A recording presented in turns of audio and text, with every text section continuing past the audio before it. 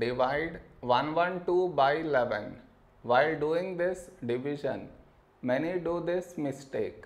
What is the mistake that they do? I will let you know. But before that, we should frame it in this way. 112 and 11 here. This is your step 1. Next. Here we have 1 and here 11. 1 is smaller than 11. So take two numbers 11. When do we get 11 in 11 table? 11 ones 11.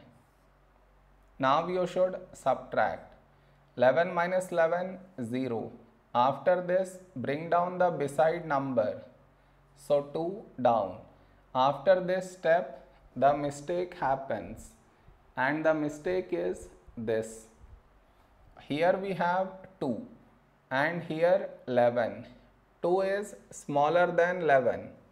So what many do is they directly put dot and take 0,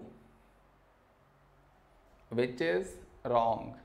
Why is it wrong? Because just now you brought this number down, and in the same step you want to put dot and take 0, which is wrong. I repeat, bringing the number down and also put dot take 0, bring the number down and put dot take 0, both at the same step you should not do.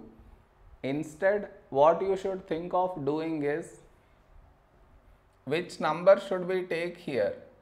If I take 1, we will get 11, but 11 is larger than 2.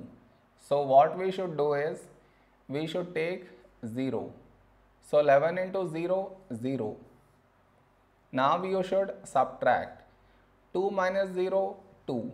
Over here we did not bring any number down, and 2 is smaller than 11. So now you can put dot and take 0.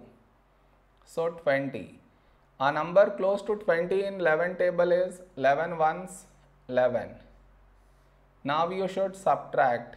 We get 9 and continue the division. I am not doing that. Did you understand where does the mistake happens? You should not do that mistake.